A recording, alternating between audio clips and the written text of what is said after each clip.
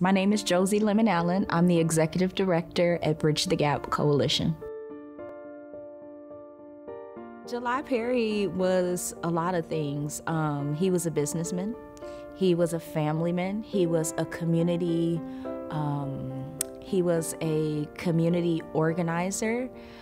He was a Black business owner that lived in Ocoee during 1920. He was the one when people came into Orlando looking for work, looking for housing and opportunity, they went to July Perry. We do have evidence of there being a stir with the KKK rally that week before, discouraging people to vote in that election year.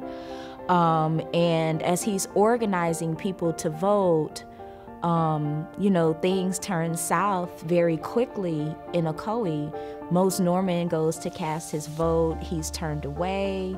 He goes to July Perry, and they kind of meet and say, okay, well, let's go down to Judge Cheney's home, which is here in Orange County. Judge Cheney sends them back into Ocoee and says, take down the names of the people that aren't allowing you to vote. And very quickly it escalated at the polls. At the same time, the word had gotten out that the Blacks were trying to vote, and this kind of preemptive event of the Klan and other officials to shut this vote down, it was sparked in Ocoee. The sheriff goes to July Perry's home, and as he steps out to speak to the sheriff's, the daughter on the inside fires a gun out of the house.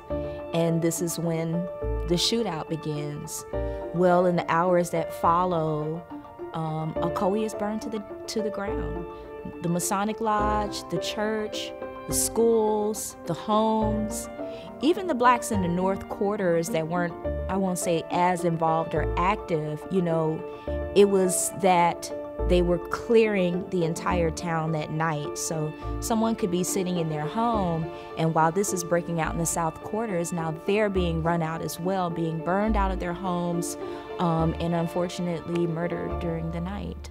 We knew that we wanted to memorialize July Perry and also the descendants of Ocoee. We need these symbols to remind us so that July Perry and the other people that died that night and the other people that lost their homes and the tragedies that took place didn't happen in vain.